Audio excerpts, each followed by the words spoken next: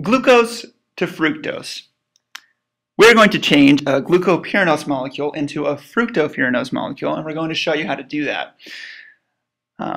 The first step in this process is to break the ring open. We are under slightly basic conditions, and a base, in this case OH-, will deprotonate the alcohol group attached to the anomeric carbon, bouncing the electrons in that bond down to form an aldehyde.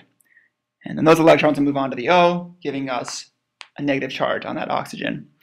This reaction occurs at all OH groups located around the glucose molecule, but it is only with this particular OH group that the six-membered ring will break. So that's the one that we will focus on.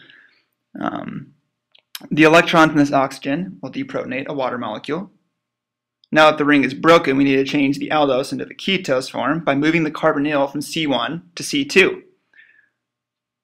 To start that process, a base deprotonates this carbon, bouncing its electrons down to form an alkene bond with an alcohol group on either side, an ene diol.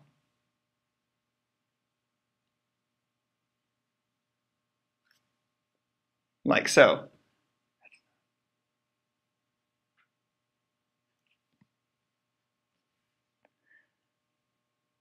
Through tautomerization, this will now form a ketone,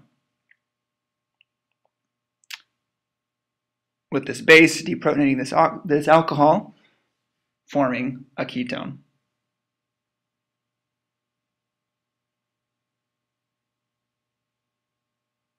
That's a nice looking ketone. Another base will deprotonate this oxygen, giving it a negative charge, as we've already seen. Just kind of a negative guy, really. And because it's negative, this oxygen is now ready to attack at the newly formed ketone, forming a five-member ring.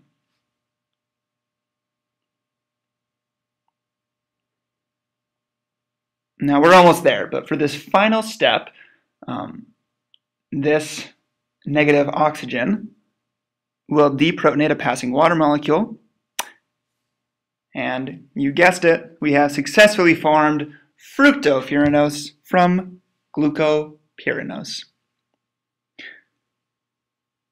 Thank you for watching. Hope you have learned something from this. We know we did, and we love organic chemistry, and we love this process. This video was produced and directed by Patrick Stockdale, Sean McCombs, and Abigail Adams. Thank you for watching.